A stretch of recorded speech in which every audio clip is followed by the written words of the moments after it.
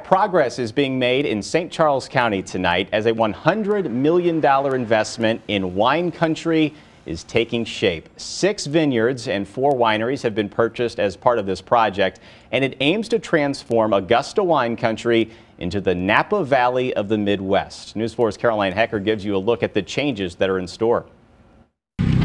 A cedar fence will soon encompass the new and improved Balducci Vineyards and Winery along Highway 94 in Augusta.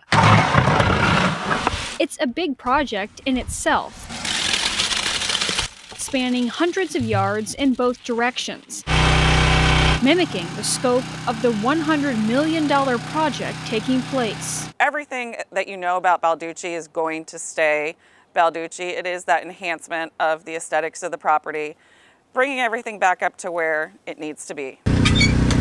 That includes a fresh coat of sailor orange paint around the property, designed to catch the eye, even from above. The current patio and restaurant will remain, with plans for an amphitheater featuring live music. The former Balducci home on the property is also getting some TLC, offering accents of that sailor orange. We are starting interior demo work, just ripping out carpets, kitchen fixtures, and our plan is to make it into a 5-star restaurant. It will be a dining destination in St. Charles County for sure. Beyond the property, several buildings in Augusta have a fresh coat of paint and will soon offer back road tours and carriage rides complete with Clydesdales. Trolleys offer winery goers a safe way to navigate the rolling hills. So if you wanted to do a quick winery trip, stop at each of them, you can park your car and not have to worry about getting back in and driving to each of the wineries.